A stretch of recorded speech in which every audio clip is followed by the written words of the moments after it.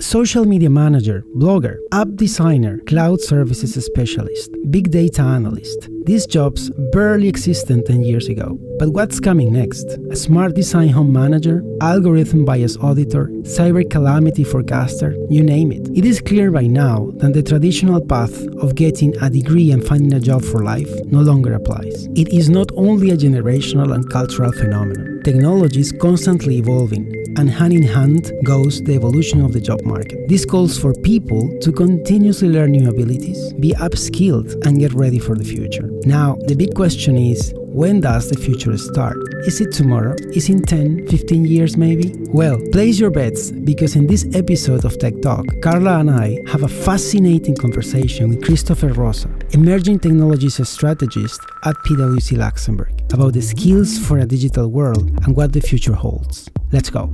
Welcome to a new episode of Tech Talk. This is episode 18, season 4. Already. And we call it the one on skills for a digital world. In today's episode, we have a very, very special and young guest. It's Christopher Rossa, or I don't know. I would go for the first. And he's an emerging technologies strategist here in PwC Luxembourg. So, welcome. Welcome, Christopher. Thanks a lot. Thank you for having me here. And I'm sorry, I forgot to say that Carla is right next to me. Of course. Yes, of course. You know, but sometimes she gets sick. What can I say? But today she gets sick. Sometimes. Okay. I'm like an oak. I never get sick. That's the difference. See that? So no, I'm just joking. So the weather is awesome. It's really hot. But I think this awesome weather is going away. Seems like it. No, not it's leaving us behind. Yes. There is some thunderstorms coming. In a couple of days. In a couple of days. We still have some time. Well, I think it's Thursday, Friday. Something like this. Well, if you are around Luxembourg, you know how it is. So enjoy the sun while you can. Enjoy the sun when you can. So let's jump into this right away. Carla, you just so shall I start? Go ahead. Okay. So I was thinking that it's undeniable that the COVID-19 pandemic accelerated the digitalization of organizations. And the majority of us, we were suddenly working from home entirely. And organizations had to make it technically possible very, very quickly. And some companies or organizations were more ready than others. Does the same apply to their employees? Were they ready? Or some more than others for this change? No, yes, for sure. It's completely relevant, and it also applies to their employees. And I mean, it's no surprise to anyone that this is true, I would say. And we've seen it, we've witnessed it in the market with our clients, with our colleagues, our friends and families. And we've seen that some of them struggled way more than others in adapting to this new world, to this new way of working and to this digitalization. And it's not simply about the organization having the tools, having the infrastructure ready for their employees. It's also about having their employees ready with completely new sets of skills, because it's not simply now about taking your laptop and doing your work at home. It's not only about those technical skills. It's about as well about digital skills now, and about the soft skills that are around all of these digital skills, and how you push this to their employees. That's interesting, because, you know, a little anecdote on this one, how we came up with this title and with this topic. I had a media interview with Virginie, who works with you. And Virginie explained to the journalist, no, it's not having digital skills, it's preparing people to have skills for a world that is increasingly digital, which is a completely different way of thinking. And that includes soft skills. So you recall the soft skills, which are very important, and sometimes I feel left behind. That's true. Because we have this obsession with machines and coding, and what else? What was that we were talking the other day? Was data analytics. Data analytics, and we all have to be, and it's not true. It's not true. We still need this beautiful human side. I think that you see more and more a need for soft skills, and the people are demanding more resilience and emotional intelligence. And the more we see less, the more we have to succeed or use more our softer skills.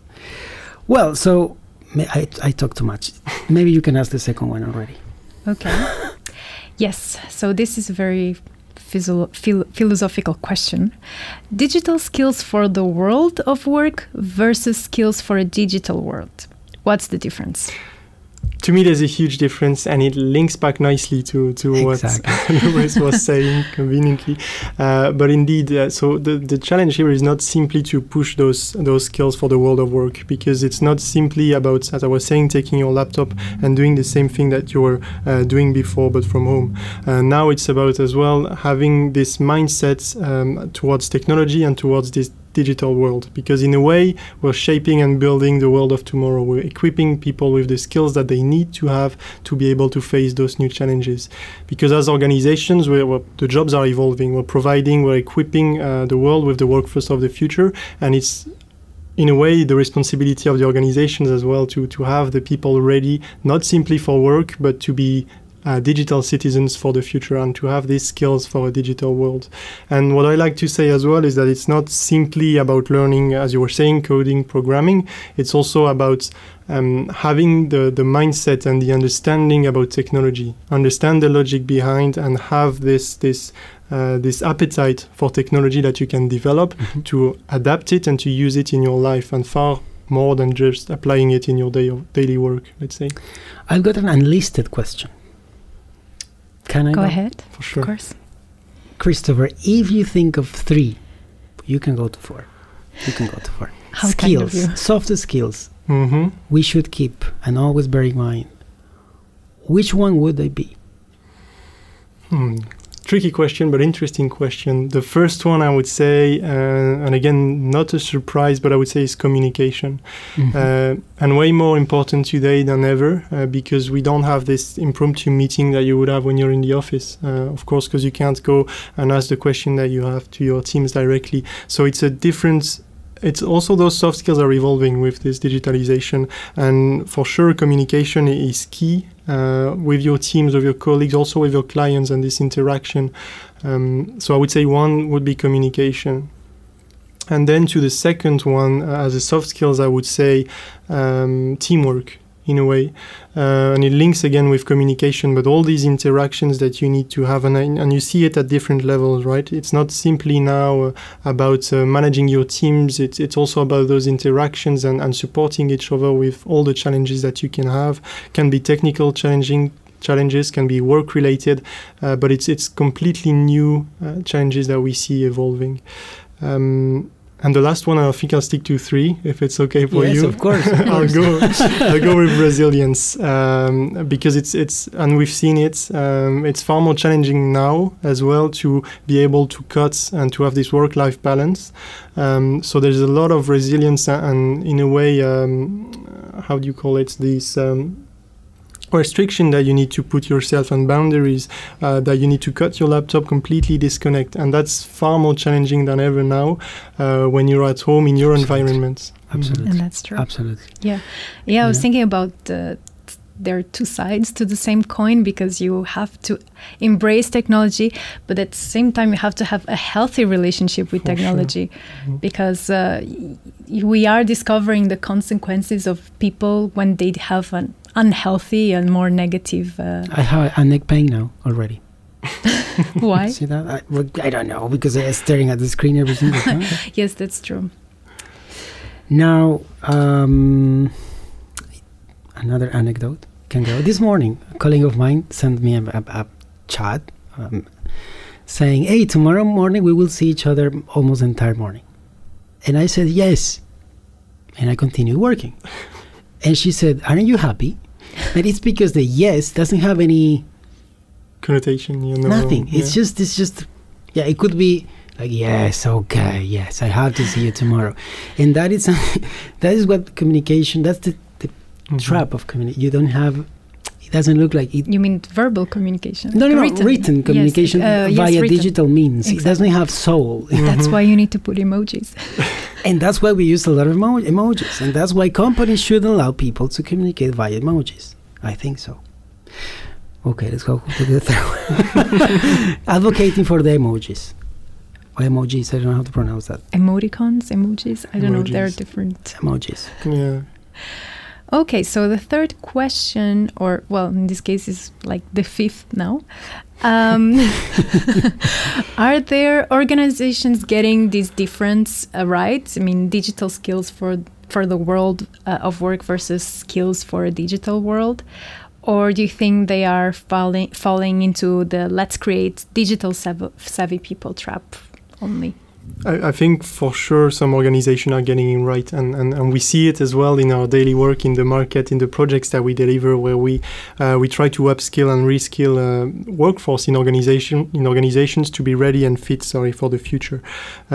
So that's something for sure that we see happening, and a good example also of how to demystify those skills and to bring the right skills to the right people and not simply fall into the trap that you were mentioning, and then you end up with what I like to call the shiny new tool on the shelf syndrome, because you have a nice tool. That's a good one.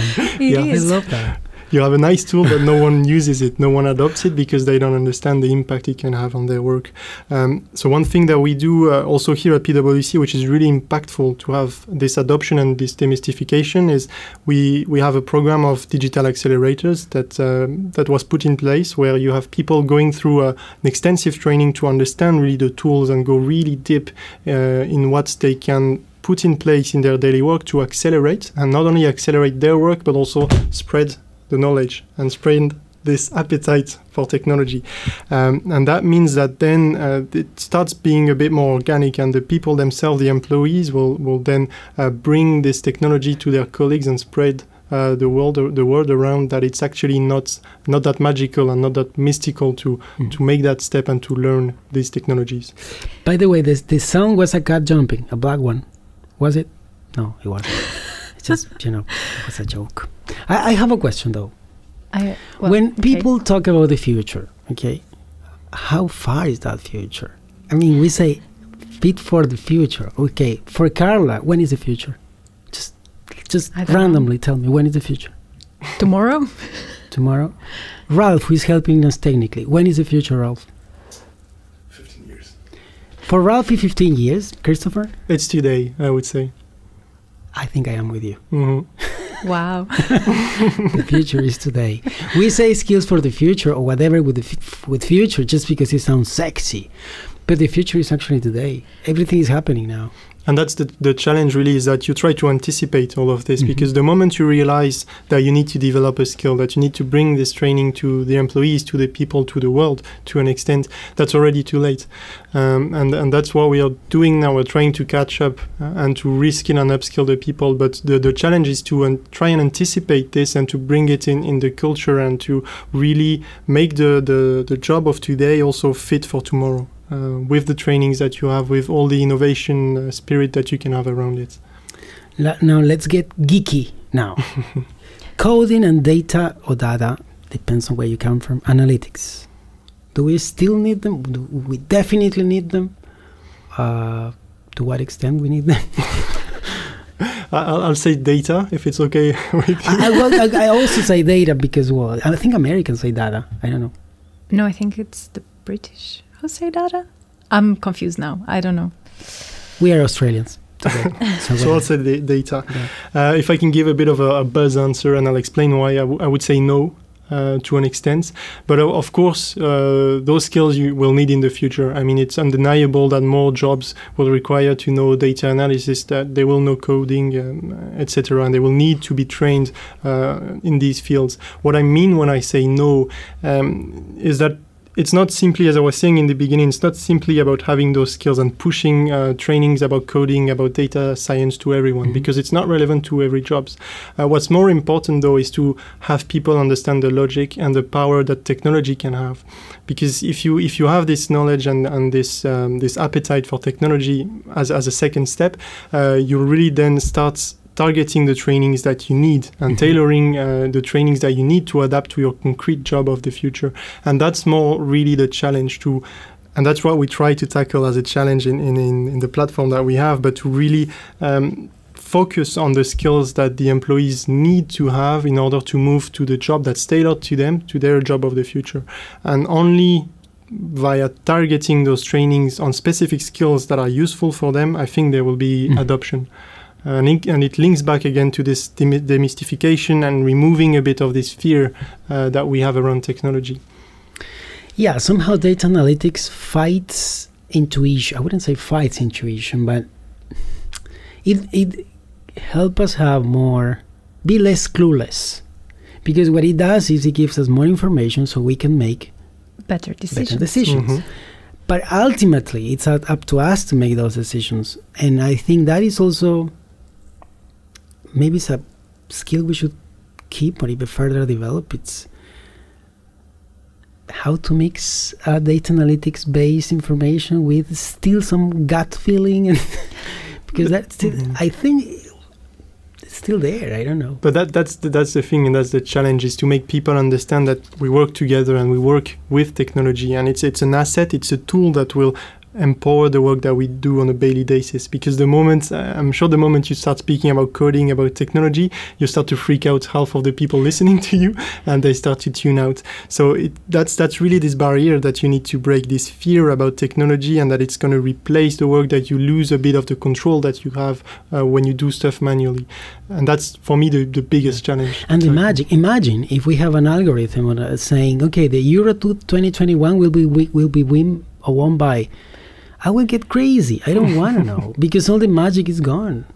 And I know you have octopus for that. Ralph is looking at me because Germany is playing today with France. You know where my heart is. I mean, it will never be there. It will be south. And Carl, of course, will go for Portugal. Of course. I am with you in this one. Really? In this this complicated group, it is Portugal very complicated. Has to continue. I mean, has to go ahead. You said has to go? No, has to go ahead. Okay. But you know, my heart is always in the south. Thank you. Thank you for your support. And you go for? It depends. I would say France for sure, because I'm born French. But then it depends with whom I'm watching the games. Okay, so you go with the flow. You go with the flow. I go with the flow. I'm not that much into football. I'm more into rugby. So okay, fair enough. Okay, so I jump to the next one. Yes, go ahead. Okay. If there was a book called 5 Steps to Developing a Plan for Skills for the Digital World, imagine you are an author of this book. Tell me the steps. So firstly, there's already a great book that's written, which is in 6 steps by Christian Scharf and Laurent Probst, which focuses really on how you upskill people within an organization. But it's really then granular, and it's the work we do on a daily basis. But if you allow me then to take a step back and maybe a different scope and a different perspective on that topic, I would have 5 steps like this. So the first one for sure is to creating the environment, having the cybersecurity, the data privacy in place, so that people feel that they can safely use technology and leverage its power in their, not even only in their work, but in their daily lives. That's step 1, to have this environment. Step 2, I would say, is then to equip the people. Have them the infrastructure in place, have the tools ready for the people, have the trainings in place so that they know what they will be doing, and have the infrastructure available. And that's a step that most organizations are there. They're doing it. They have the trainings, they have the tools, but then you end up in that shiny tool on a shelf syndrome that I was speaking about before. So it links with the 3 last steps that are, for me, crucial, and links back to the challenges that I was speaking about. First one is to foster this adoption, demystify all this technology, and accelerate the retention and the adoption of technology. And there's many ways to do that. One way that I was speaking about that we do internally is those digital accelerators, but it also goes through targeting and really tailoring the training for the people about towards the jobs that they'll be doing in the future, and that's really a crucial aspect, to really have targeted trainings.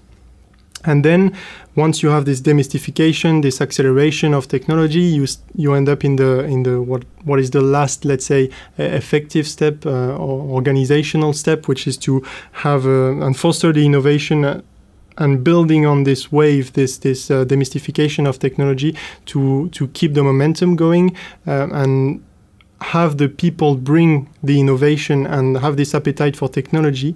And how you do this is something that we do also here is we have what we call an idea lab, where we foster innovation towards enabling people through challenges to bring the innovations and the ideas that they have.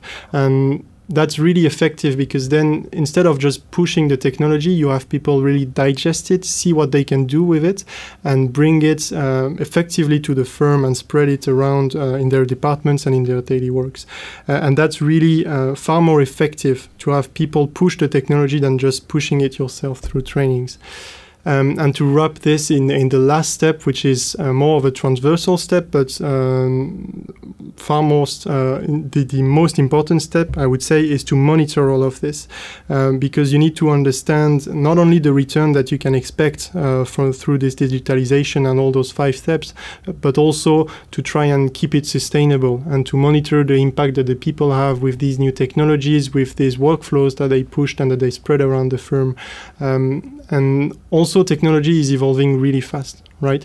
So if you can monitor all of this and make sure that these feedback loops goes and that you keep up with this future, which is today and not in 15 years, sorry, Ralph.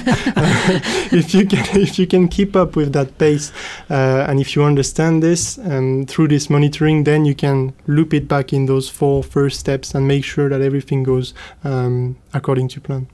You know, when I think of digital tech and I think of businesses, I always imagine a cheetah running behind. No, for now it's a lion, okay? But it's increasingly becoming, the lion is becoming a cheetah. So it's going so fast that I think at some point we just, because always the problem is time, how quick they should go. And that was the question is unlisted as well, but all these things you say, adoption lab, idea lab, should not be at one point in time. I think it should be constant, so it becomes a new way of working. Exactly. Isn't it that? Yeah, no, for sure. I mean, technology evolves really fast, and that's undeniable. And if you want to keep up with it, you need, and that's why the future is today, because you need to try and anticipate this evolution. And of course, then you can end up in this shiny tool on the shelf that's not useful in the end. But the idea is to try and anticipate and try to be as effective as possible. And that's why if you really have tailored training and have the people bring the innovation and bring and actually embrace and have an appetite for technology and for digital skills, that's where I believe is more efficient, because then they really bring the tools and use the tools and the workflows and all those automated processes that really make an impact on their work. And that's where you start finding results that also impact the wider team and the organization as a whole. I'm going to bring more pessimistic no, Carla. Well, side to the next table. question is very long. It means it's written by Carla. No, that's not true. You sometimes write long questions too, as well. Anyway, but before I forget, no, I'm just thinking that that's all very interesting, but can it be tiring as well? I mean, sometimes we get new tools or new... So. We have to do a new training, and I think people are just like, oh no, not again. Or, I think that we are all pressed for time, and it can bring some fatigue maybe. I don't know if you want to comment on that. No, for sure. And that's also a challenge to try and target the key people and the people that actually want to do it. That's one thing that we do when we try to upskill and reskill people. We'll also try and take into account the projects that they have. And it's the same here with the digital accelerators. People had to apply because, of course, there's a lot of time and energy that you have to dedicate towards this technology. And as I was saying, you don't need to push coding, programming to everyone. So it's really, if you focus the people that want to do it, that have an appetite, then they'll probably spread the message far more easier than through big campaigns, big new tools, etc. And then you trigger adoption, and you trigger also, I hope at least, this adoption for other people and this appetite as well for technology. Yes, it's like contagious. Yes, well, and the coming pyramid of classes, of social classes, will have the coders on top and the ones who don't know code down. I don't know, because even now you feel that, the engineers, I am one, they feel like they are smarter. I mean, no, we are boring. We are boring. And we are very narrow-minded sometimes. I say we because I am one. Of course, I have the chance. You use complicated words? We use complicated words, and we are not better than anyone else. And I'm saying that because sometimes artists or people, using their dancers, they are considered less legitimate to win. And that drives me crazy. No, but for sure, and that's why we don't all need to be boring. We don't all have to be engineers, right? Thank you, Christopher. Sorry, Luis, but that's just a fact. So I mean, it's the same way with cooking. We all have we all know a bit how to cook, but there's people doing it way better than we can do it. And with technology, it's a bit the same. You just need to understand how it works, see how it can bring more efficiency in your daily work, and then you have way smarter people than we are building the technology, building the tool, and it's then just a matter of adopting it. And when I speak about demystifying technology and the power it can have on people and on the work, I'm not speaking about writing 100 lines of code. It's simple thing as well. It's tips and tricks that you can use on your daily work that can accelerate your work and make a tremendous difference on what you do, and you don't have to be a boring engineer for this. Thank you. There's hope. There is hope. So Portuguese cuisine or Italian? Italian. What? Italian or French? Italian. Very good choice. No, because he mentioned cuisine. I say, okay, now is the moment to ask. Okay, Carlita. Good point. Let's so my long question? Your long question. So, well, we know that the traditional path of getting a degree and finding a job for life no longer exists. I think this is not just a generational or cultural phenomenon. It's not just millennials anymore. Yeah, it's also because technology is constantly changing, evolving, and so the jobs, and you've mentioned that. So because of this, we all realize that we need continuous training. And ironically or not, how does technology influence the organization and delivery of trainings? It's actually true that you mentioned, and it's good that you mentioned that it's not simply technology, right? And there's a study showing that a kindergarten child today, he will see probably more than 9 different jobs in his career, right? So that shows really that there's a need for continuous training, and the need because they're going to change jobs a lot more than we did in the past, and maybe more than we do today. And it's not just from a company to another, it's really job title and functions. Yes, for sure. It's also internal mobility is also really key there, and that's what we try and do as well. And we see also in the past few years now that there's a drive in the market to have more upskilling, to have more reskilling. There's a conscience in the market that we need to adapt the skills of the people towards those jobs of the future, because those jobs are going to change, and you need to train the people. So for sure, technology has a huge role to play there because it evolves so fast that the training as well, the training programs need, and the training catalogs to an extent need to evolve as well. And that's also a key challenge, and that we try to tackle in the work we do here, to try and anticipate not only the change in skills, the change in technology that will impact the job of the future. And then, of course, you can define these jobs and try and anticipate those skills. But more important than this is also the training programs, the training catalogs of the authorities, the organizations, and what skills are regrouped under those training catalogs. And that's also quite challenging to try not only to find if those skills will be needed, but also if the employees will have them under job seekers as well.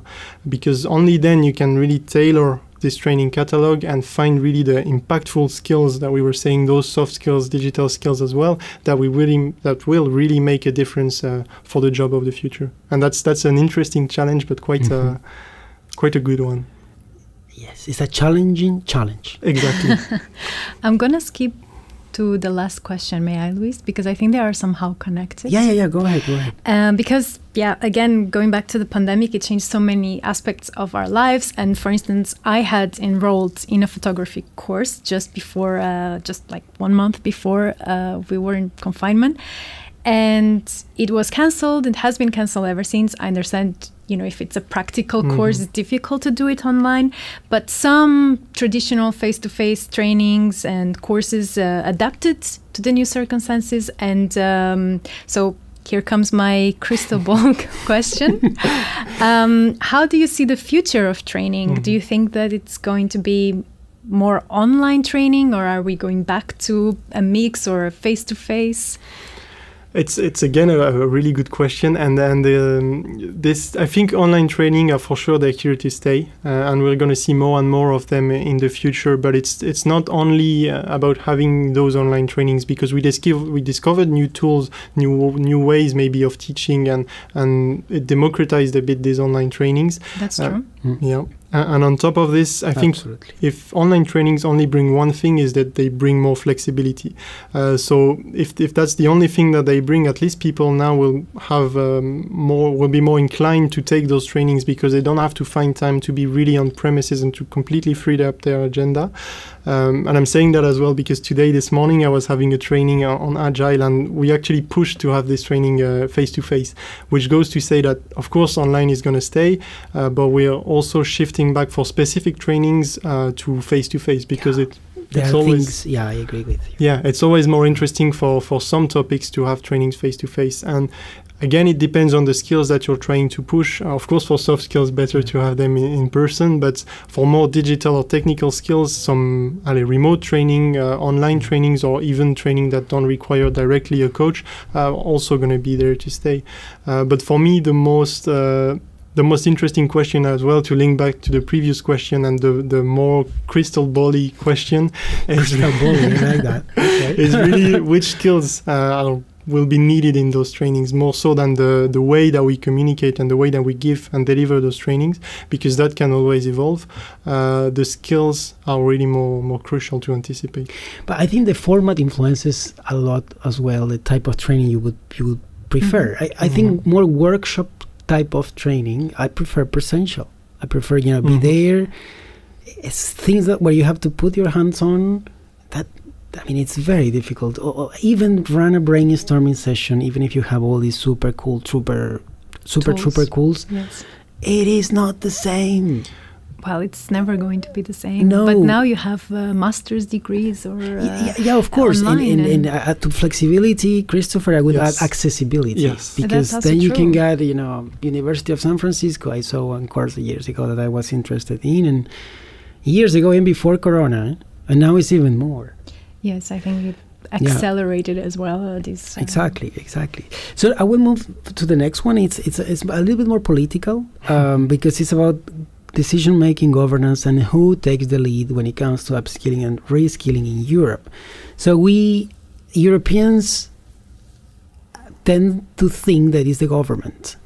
I read an article explaining that in Japan, it's the individuals assume the responsibility of upskill themselves. In America, it's a mix, and I think more in the Americas, the entire continent, it's more responsibility of the business. So it also talks about how different we are culturally, which is beautiful. What do you think? So for sure, first of all, it's a cultural thing, and it will depend on where you are and how it needs to be implemented. But it links back also to this 5-step, let's say, book that I'm supposedly writing. The book that will sell more books than I forgot his name now. Christian Sharp. I'm sorry, I was a Christopher. I mix both names. Sorry, Christian. Starts the same. Sorry, Christian. Exactly. Woo! And I have lost my job now. Yes. I have lost my job. No. You will sell more books. Yes. Hopefully, but yeah. So to me. But you might write the book now. Louise gave you the title and everything. No, but come on, completely different scopes. Yours is more strategy. Yours goes above. Yes. And to an extent, it encompasses a bit this organizational way of thinking about reskilling. But that's where, for me, if you think about those different steps, we're all responsible because we need to have this safe environment. So we need to have the governments, the authorities put in place a safe environment for people to develop their skills and to not be scared about technology. So they are for sure responsible for a part of the picture. But then you also have organizations for sure, because they have the workforce of today, so the workforce of the future, that they need to upskill and to have them ready to develop the skills that they actually need to be fit for the digital world. But then one aspect that we didn't speak about and I think is really important and that has a huge role to play is the educational bodies and universities, because not too long ago I was at university and I saw the same challenge and I tried to tackle it, which was that the teachers, the students and the leaders of the universities, they were really reluctant to embrace technology and to push it in their courses, which was this between parentheses, especially in France. This is between. I would disagree. That was in Belgium even. So. Oh my God! No, but really, I mean, go ahead. Why you disagree? Because it's the same in Portugal. It's so Asian. The methods are so Asian. Is the pastéis de nata? That's the problem. I don't know. Whatever. Too many pastéis de nata. Yes, for sure. That's the problem. I'm saying it's hot. It's hot. That's why. So yes, it's affecting you. I'm allowed to say things. Okay. No, for sure. But then, and it's not even about the courses. And I think it evolved now that COVID came into play, and we digitalized as well a bit the universities. But it's not simply about the way that you give the courses, because now it evolved a bit. We all have those platforms and we've seen courses online and similar to what we have with trainings, but it's also about adapting a bit the courses and the classes that you give and the content that you give to put in perspective the skills and the tools and those soft skills as well that will be required when you work after university, because in the end they prepare the workforce of tomorrow that will then come to the organizations. So it's a nice picture with multiple stakeholders, and I think for sure all of them have a role to play, because in the end the people you need to upskill and have ready are these individuals, and they for sure have a role to play because they need to use this technology in the end and use the tools to accelerate their work and their daily lives as well. But if they don't feel comfortable and confident with technology and don't feel safe to an extent and that they fear this technology, they're never going to use it. So it's also for them to try and have a different perspective on this technology, but it's not going to come like but this. If there is one that should be the pusher, if there is one that should be the to trigger. Yeah. To trigger, it should be the government. That's your view, Luis? No. I'm stating but asking at the same time, because it shouldn't be the government. I mean, like, with a plan, inviting the rest of the stakeholders. Because if we start playing the game that we are yes, this petit comité, we are all cool, and we should start by okay, but then let's put our hands on. For sure. I mean, if the government pushes it, it's far easier, right? But sometimes if you wait for the government, you're already too late. Okay. Or if you wait for the companies to push you as well to upskill. Maybe it's a complicated question, but yeah. It is, I think so. We have one more to go, Carla. Yes. And I think it's yours too. It can be mine. Because it's a long one? No. No, it's not, surprisingly. No. And it's focusing on you, actually, yes. Christopher. So we know, and you've mentioned as well, that you work in projects focusing on upskilling governments and organizations. So can you tell us more about it, and how are they doing it, and why? Tell us. Yes, for sure. So it follows the nice book that I was saying from Christopher Rossa and Laurent Probst, which has these 6 steps. You're an excellent seller. Thank you. So it has these 6 steps and this process about upskilling and reskilling organizations, governments, you name it. And there's a platform that we developed internally that supports this process. And basically what we try to do is to accompany, in the end, the employees, because they are at the heart of this reskilling and upskilling journey. And what we do is the first step in this process is to assess the workforce and do some workforce planning for the future. So we work with the organization, with the government, to understand which jobs will be really impacted and to which jobs they're going to move in the future.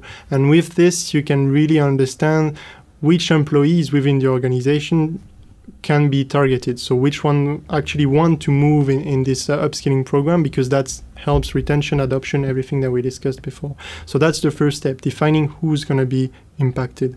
Then we move towards assessing the skills, because you need to understand the skills that people have, because you want something tailored to them, and to then be able to understand in which job they're going to move and define the trainings that they need. So what we do is we build what we call the comprehensive skills profile to assess the soft skills that we mentioned, the technical skills and the digital skills of the people, to have really a picture, because you could have the same title in an organization but do completely different things and have a different story. So that's what we do. We assess this comprehensive skills profile.